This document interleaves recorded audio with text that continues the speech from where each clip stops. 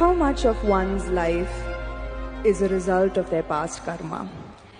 Are the injustices and unfairnesses that one faces in one's life a result of their past karma? Do you still expect the world to be fair to you? That's why I'm asking this question. I want the world to be fair to me is a schoolgirl question.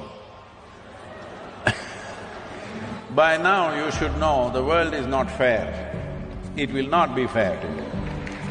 But if you dig deep into yourself and have a taste of life, not a taste of your thought and emotion, the taste of life that you are, then you will see life is not just fair, it's just fantastic.